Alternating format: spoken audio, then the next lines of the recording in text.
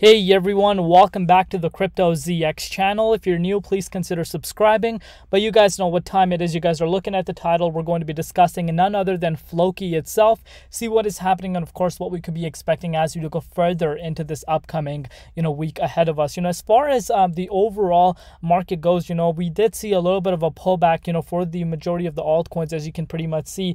Reason as to why this was the case, because of course we did see a double retest at its all-time high, and that was a little bit of a rejection, and obviously we're seeing a little bit of a minor pullback. But remember, on the weekends we do tend to see CME futures close, so we do tend to see more manipulation due to that. But despite that fact, the market has held quite well, believe it or not. But if you're looking at Floki in terms of meme coins, it's absolutely killing it right now, up 12.5% right now as of recording this update.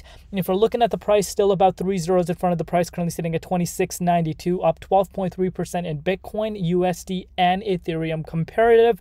A market cap, on the other hand, is above $2.5 billion mark, and the 24-hour trading volume currently sitting at 1.5 billion. So far so good in terms of meme coins right now. If you're really looking at the top meme coins in terms of the entire market cap, we're seeing about 60 million in terms of 60 billion in terms of the market cap for all the meme coins combined. But that's not what I'm trying to focus on. What I'm trying to focus on and what I'm trying to show you guys is that if you're looking at all the meme coins, you're seeing pretty much all the meme coins right now, especially the big ones, in the top 100. They're down right now in the last 24 hours. But if you're looking at Floki, it's the only coin that is in the top 100 that's up about 12.3%. So definitely the momentum is on its side right now. And could we see a push towards an all-time high? That's what we're going to be discussing. So sit back, relax, and enjoy the show. Now, before I do get into it, as always, just a quick disclaimer: anything on this channel is not financial advice. Always do your own due diligence and research when you are investing in cryptocurrency. So what we're going to start off by looking at, of course, is the Bitcoin Dominance Index. So if you're looking at the Bitcoin Dominance Index, this right here is the hourly. We could kind of see as to what is happening with the Bitcoin dominance over the past few days. You could pretty much see this for yourself. Bitcoin dominance shot up all the way up to 55% on March 4th, and right now we're currently sitting at 53.65%, which is really nice to see, of course. But that is that in terms of what's happening with the Bitcoin dominance. But now if we're looking at BTC, this is what I want you guys to focus on. If you're looking at Bitcoin right now, let me zoom in for you guys. So we did see a double top retest at its all-time high. You heard that correct. We saw a double retest, and obviously both times a rejection.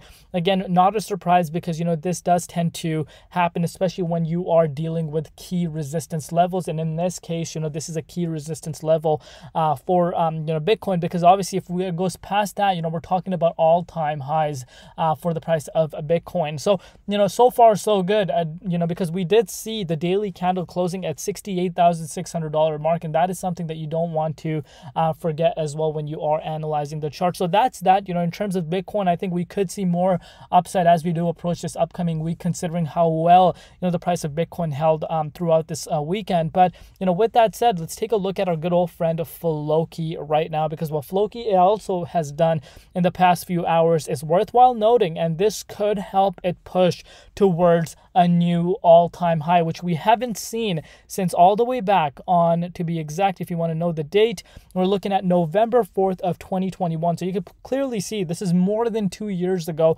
and obviously at that time that was its all-time high. So where do we see Floki going in the upcoming days ahead of us? Because what Floki has done in the last few hours is the fact that it was able to close in the 23.6 Fibonacci retracement level, a level we haven't seen, like I said, since its all-time high pretty much. So we did see Floki go all the way up to the 29.32 zone, obviously seeing a little bit of a minor pullback.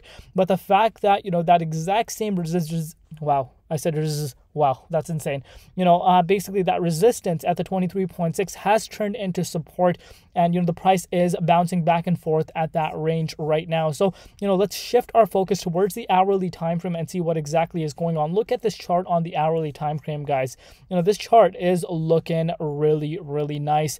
And you could pretty much see this for yourself. Just yesterday, we did see a retest into the 23.6 Fibonacci retracement level. And again, this rejection was not a surprise. This initial retest happened after 2+ years. And of course, this is a massive resistance, and, these types of move can be expected. And you could pretty much see this for yourself.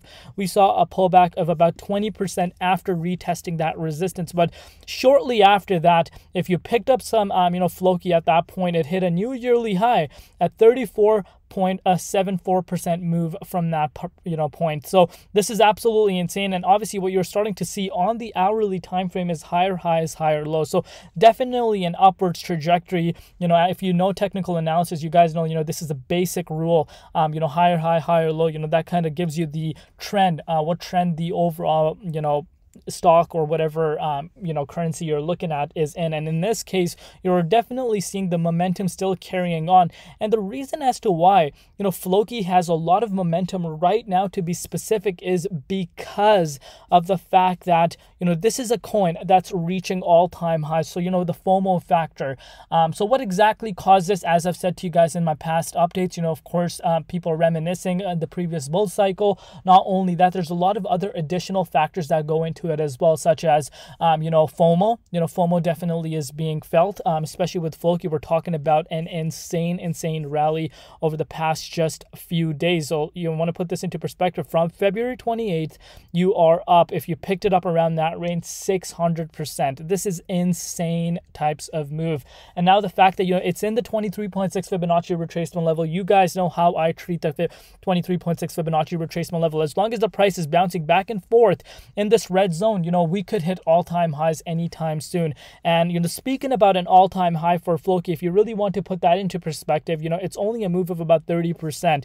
And honestly, I think this has a lot of room still left, a lot of steam within itself right now, because of course the fact that it is in the 23.6 Fibonacci retracement level, just due to that factor alone, I think maybe the whales or massive exchanges can push this going towards the upside, towards an all-time high. And we could see this thing entering up at Pepe's market cap even, or I would not be surprised what we have seen recently with Pepe happen with Floki, because of the momentum that it has. A lot of Asian money coming in terms of the Asian market. If you watched my previous update, the massive exchanges in the Asian market are really picking up Floki a lot. So could this be manipulation? Definitely, but manipulation does not generally mean a negative thing. It can turn the overall sentiment around, and that's what we're seeing happening right now with Floki. So far so good.